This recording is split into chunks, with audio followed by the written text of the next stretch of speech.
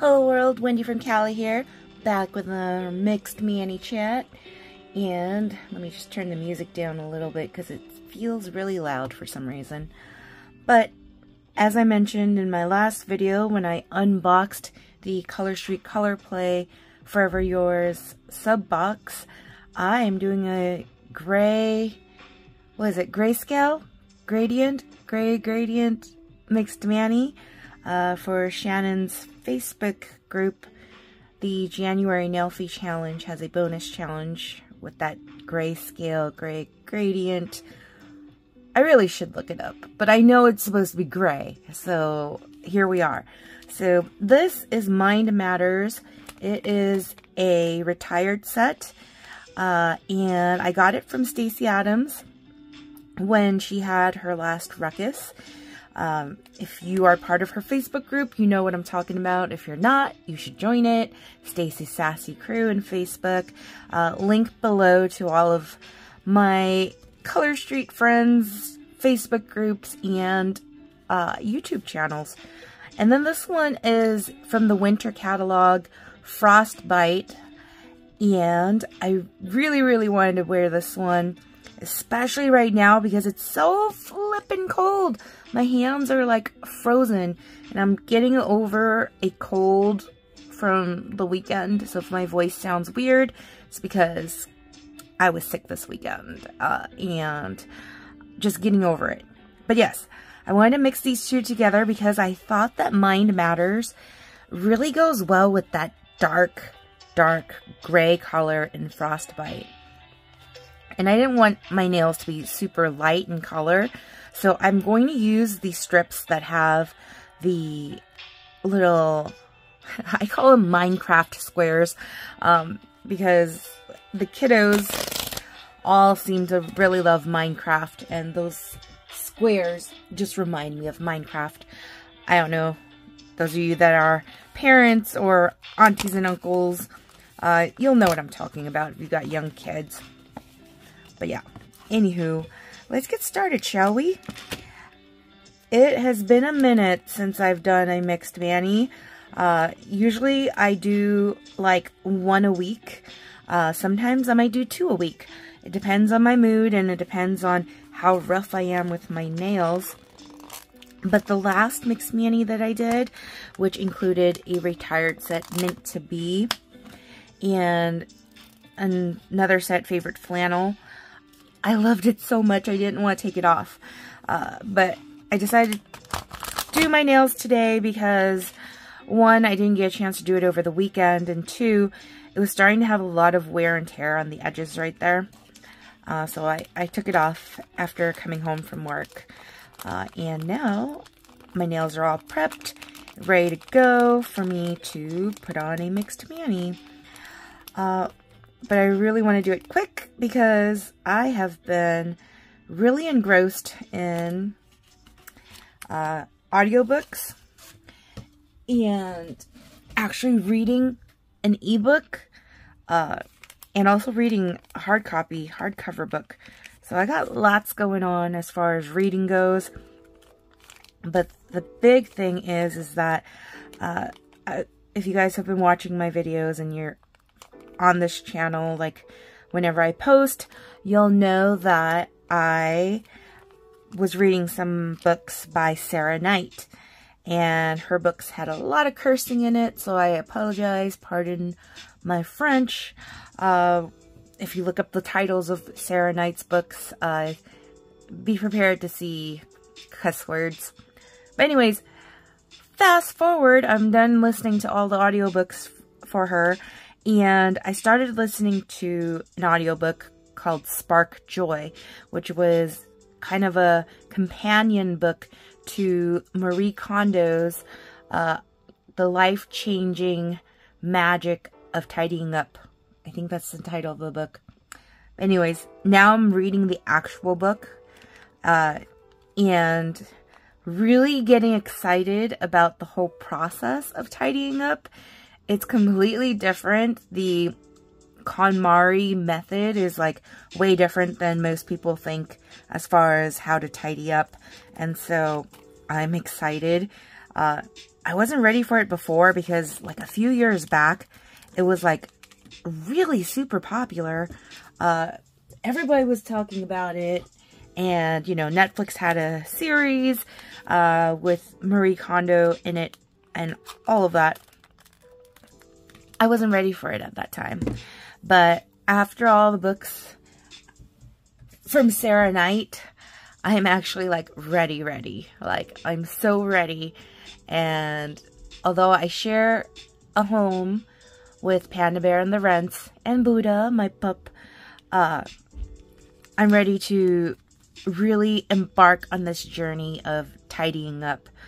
And yeah, the first part of the journey, before even getting started, is that you have to kind of envision the why. Like, how do you envision the space, and how do you envision, you know, your lifestyle being once you've completed tidying up? Like, what are you doing it for, is a better way of putting it. And so I haven't started that part yet. I'm still in the process of reading the whole book, but I'm gonna open up a journal and just write, like handwrite. Like, when have we done that? I have chicken scratch for handwriting, but that is like what I'm gonna do. And so I'm gonna probably take my sketchbook that I have, that I use, maybe not my sketchbook. I have another book somewhere sitting here, and this is why I need to tidy up, because I can't find a gosh darn thing. But I have a book. I own one already. I don't need to go out and buy it. So I'm gonna use that book to journal about why I want to tidy up and transform this house. So one step at a time, of course. As I mentioned, busy reading the actual book, and I am also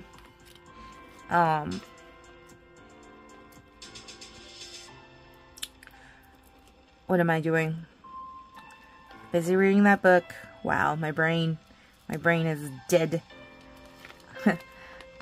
The after effects of being sick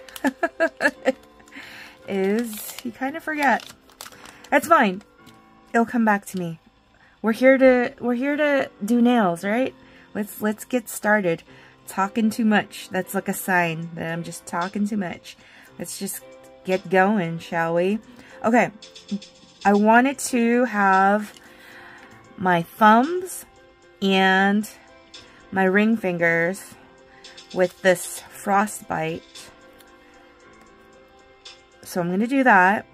So these two are going to be the same. And then I want it dark, the rest of it dark. So I'm not even going to use any of these light strips, because I think I could save those for another time. I mean, not I think. I know I can save them for another time. But what I am going to do, however, is this one, for sure, I'm going to make a nail stick so I can remember that I used this set.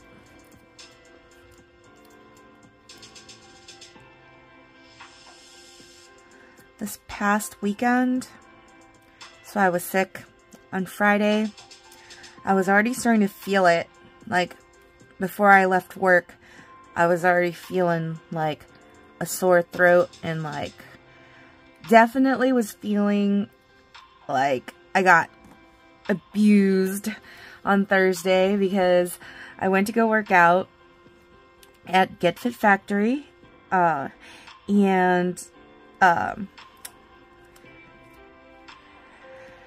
instead of Alfred being there, Alfred is one of the instructors.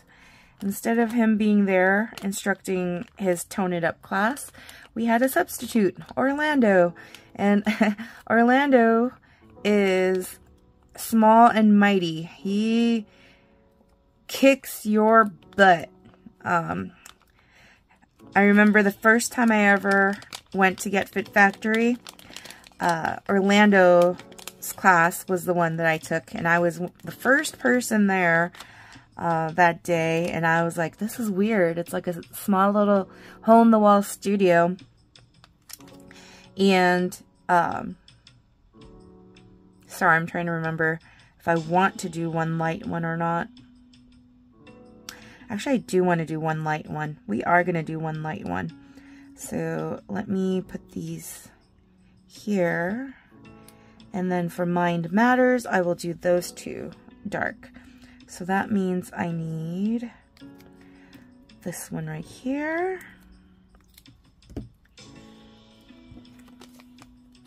Oh, and let's take one for the nail stick.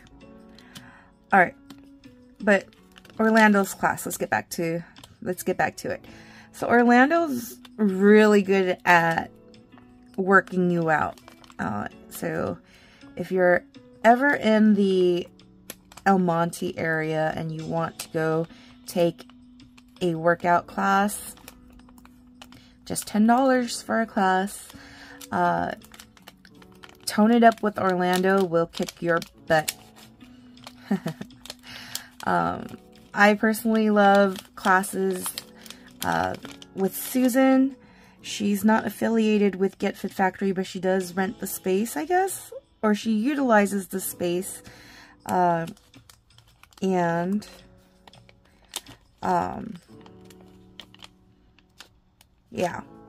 So,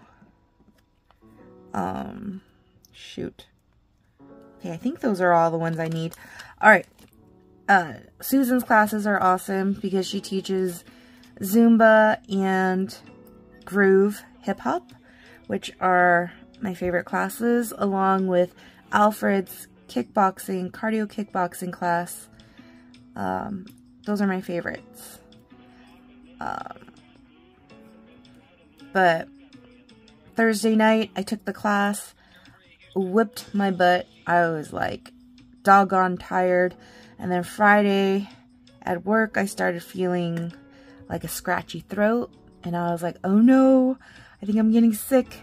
And my niece Emmeline, we were going to celebrate her birthday this weekend. And I was like, please, please, please don't let me be like full on sick.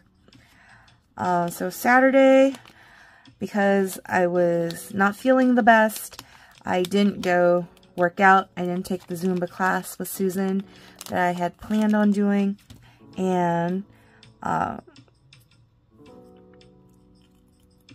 my brother and his family did come around.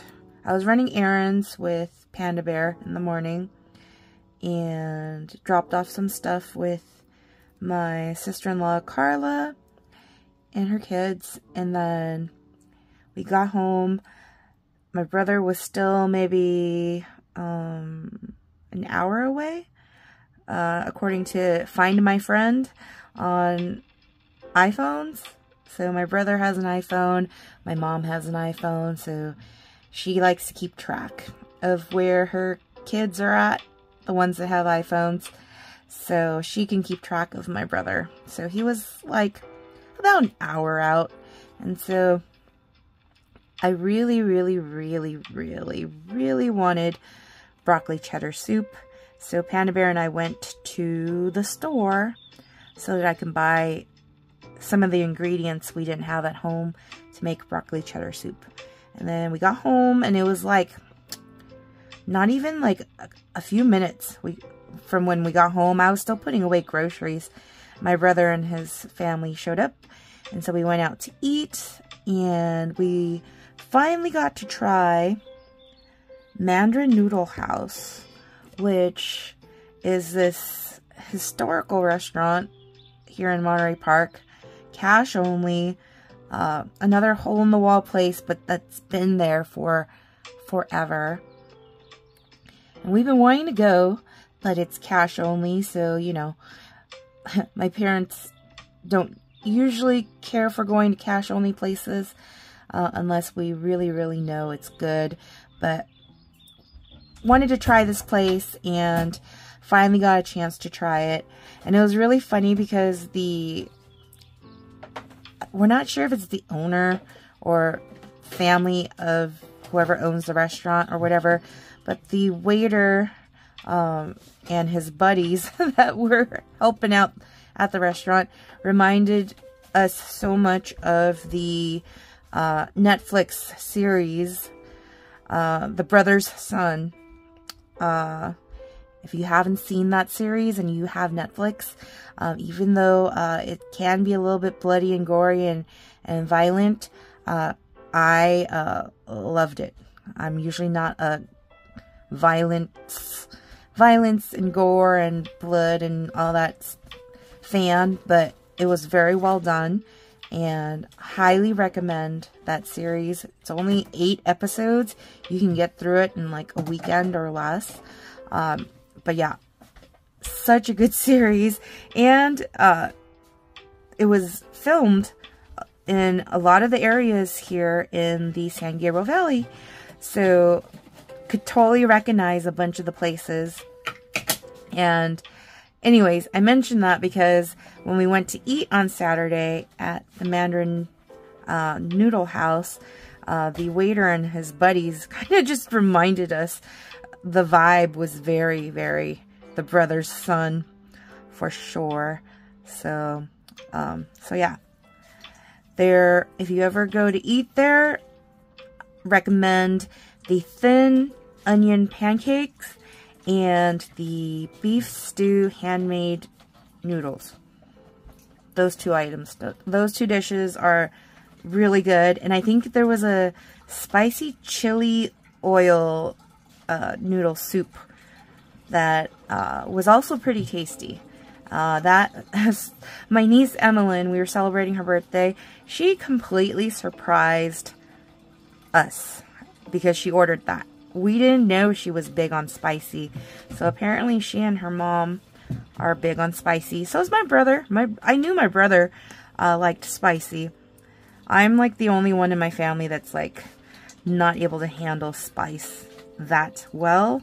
But yeah, my brother, we knew, liked spicy. But yeah, this is a new development for us that my niece Emmeline likes spicy. So one of the reasons why we chose that restaurant too was because she also loves pot stickers, and they had pot stickers there, so we knew that she would enjoy. But it was funny because we were all trying to figure out what we were going to order, and of course we're telling my dad and my mom like what we want to order, and my dad goes to order and he picks the wrong dish for my niece Emmeline. Which, if my niece Emmeline wasn't there, he would have picked the wrong dish for me. That's just how it works. Like, my dad will order what he wants to order, or what he thinks he heard we want to order, but it's usually not what it was. He'll know exactly what he wants, and we'll leave it at that. So we were gonna go and order, you know, what Emmeline really wanted, and yeah, she was like, wait, I wanted to order. And so she's already at the point where she's wants to be grown up and order on, like, for herself, order on her own. And I'm just like, oh my gosh, like, they grow up so fast. So yeah, spicy noodles for this little girl, and she wanted to order on her own. I'm like, what? Where does this time go? And her little brother Maximus is just the most adorable little dude. The waiter called him a brainiac because he had this really overgrown cap, baseball cap he was wearing, that had a brain with glasses on, and it was just so cute. Maximus. Oh my gosh. Oh, the day he can fully talk and speak full sentences and wants to order on his own, I'm gonna feel so old. But yeah. So yeah, we had a great time.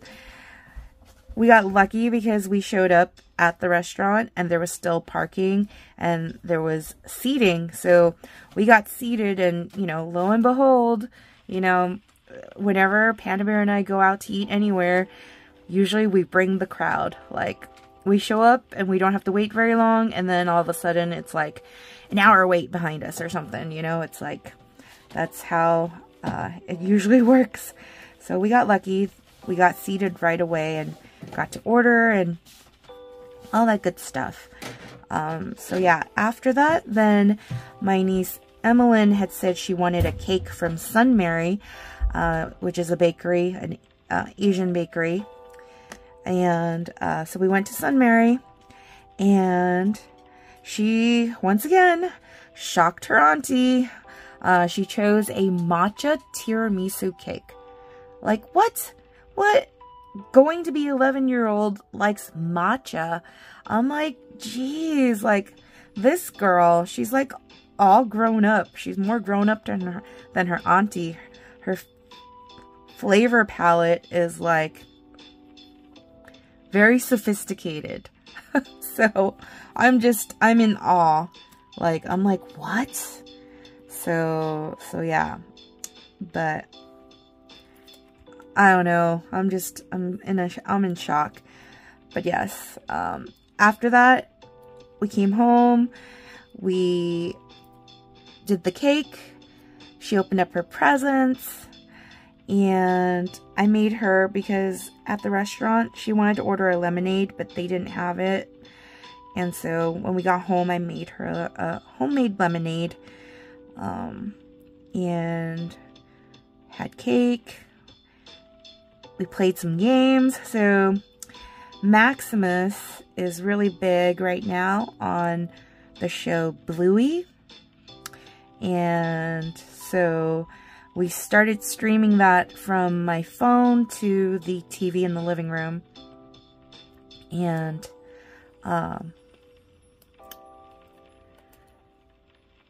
Emelyn, Panda Bear, and I played Uno. And then I had this mashup game of Operation Perfection.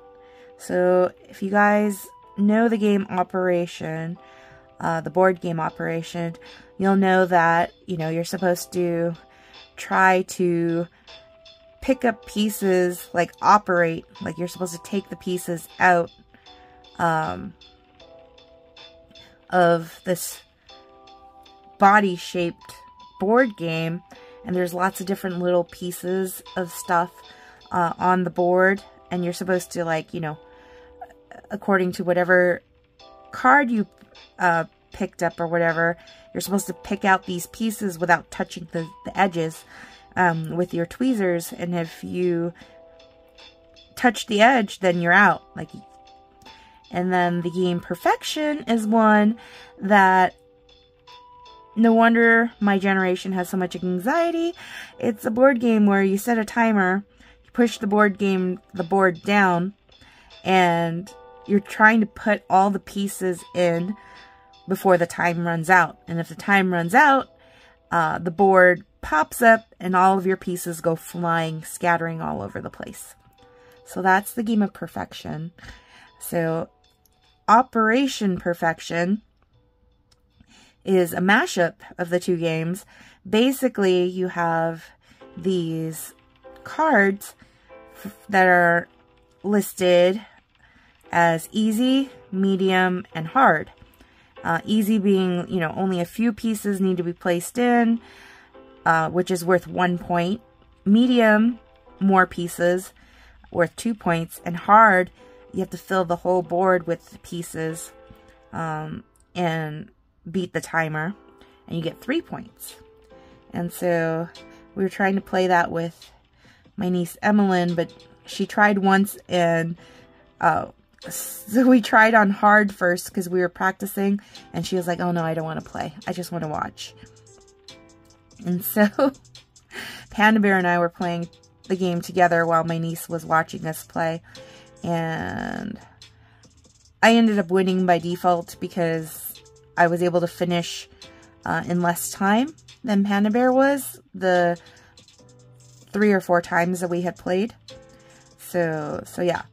But I noticed that my niece Emelyn is very true to her Capricorn ways. She is a perfectionist, and she's afraid of failure. And so sometimes that fear of failure means that she's not going to try. So, like, for example, we were eating and they only gave us chopsticks, and they only gave us a fork and a spoon, a plastic fork and spoon for Maximus, you know, the littlest one. He's not even 2 yet. And my niece Emelyn was like, I need a fork. And so, you know, my mom went up and got Emelyn a decent fork to use. And every time we go out to eat with Emelyn, we're always like, hey, we'll teach you how to use chopsticks. And she's like, no. But for her birthday, I gave her a spoon and fork set of her favorite Sanrio character, Kuromi. And what I plan to do for Christmas is to get her a set of Kuromi chopsticks, because I have a feeling that if I give her a set with her favorite character on it, she might not use it like right away, but she might secretly practice with them on her own until she can get it right. Because Auntie was like that too. Not with chopsticks, but with riding a bike. Like, I was one of the last ones in my neighborhood to learn to ride a bike. I was 8 when I finally learned to ride a bike. And most people learn to ride bikes when they're like 5 or 6 or even 7. But I was 8. And for the life of me, I could not understand how to ride a bike. And I was getting really upset because all of my neighborhood friends, most of them were boys, were like teasing me because I couldn't ride a bike, when even my younger brother, Tony, knew how to ride a bike. And it was like, what the heck? I can't ride it. So I had fallen off trying to ride a bike in front of everyone, and I was really pissed off. And, you know, my mom had called everyone in for lunch, and I didn't go in. I decided, no, I'm going to learn how to ride this bike if it's the last thing I do. And so while they were inside eating lunch, I finally learned how to ride a bike.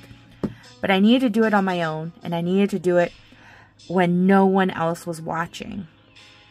So I think that's how my niece Emelyn is. I have a feeling that that's what's happening with her too. So I don't know for sure, but that's my inclination. Is she's not gonna learn with all of us going out to eat, trying to egg her on and tell her we'll teach her right then and there. I think she's gonna learn like secretly on her own. And one day she's just going to be like, oh, I don't need a fork, and show us her skills. That's my prediction. Also, this year, the Chinese Zodiac is her year and my dad's year. And my sister-in-law Rosie's year. You're the dragon. So, yeah. There should be some great things happening for those folks. And apparently, I was watching a video on IG. Obviously, take it all with a grain of salt. But this year, the year of the dragon, is supposed to be really good for monkeys, rabbits, or rats, and dragons, and snakes, I think. I think those were the 5. But that's a lot of people in my family. So, you know, I already told you who our dragons are. Monkeys include my niece Amaryllis, and Panda Bear, and Rabbit's my mom. Rat is my brother-in-law, Andy. And Snake. Snake. Is Snake my cousin Scott, or is it my cousin Andrew? One of them is a snake, and I can't remember right now. I want to say... yeah, I don't know. Anyways, a lot of people in my family with those signs. But it's not my year.